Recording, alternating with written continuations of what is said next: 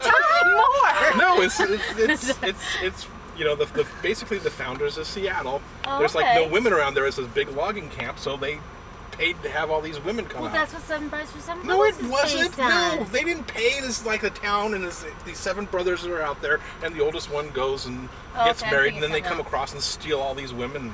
And they end up falling in love with them. It's great. It's so wrong on so many levels. I love though? The other one is When Things Were Rotten. When Things Were Rotten. I've got that entire series on. Do you really? Yes, I paid some guy like over the internet like 5. Hold your tongue. That was one of the best shows ever.